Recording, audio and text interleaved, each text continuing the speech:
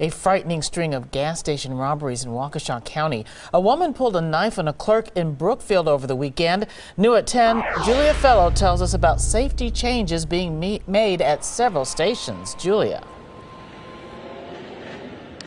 That's right, Carol. And clerks that I spoke to say that thieves are getting more and more bold now, and that extra danger has store owners going to the extra mile to make sure that their workers are safe.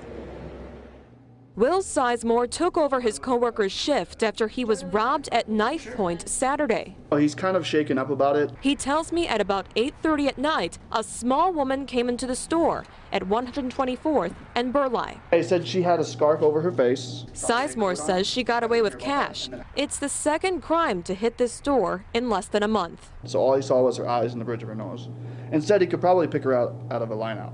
Over in Waukesha, this Citgo gas station is installing a protective cage after store clerk Saeed Sharwani was robbed and then shot to death last month.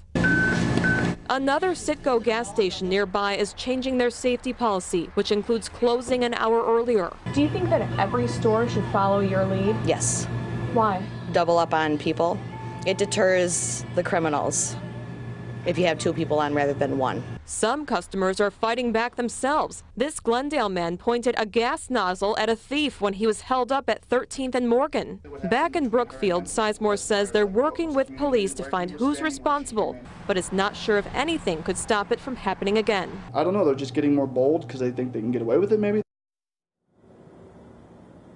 2 people were arrested in that deadly gas station robbery here in Waukesha behind me. Another is at large. Waukesha police tell me that they have been working with the U.S. Marshals to track that suspect down. Reporting live in Waukesha, Julia Fellow, today's TMJ4. Yes, some bold criminals. Thank you, Julia.